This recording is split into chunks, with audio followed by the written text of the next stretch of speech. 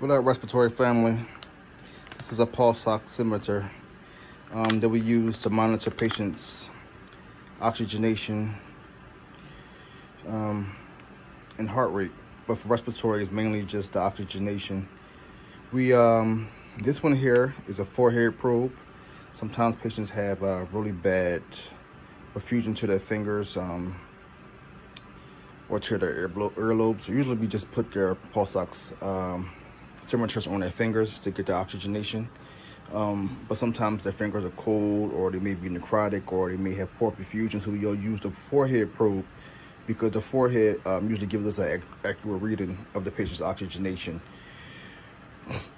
So this is our alternative that we use to the finger probe when their fingers are cold or necrotic or unable to get a good saturation from their fingers. We put a forehead probe on.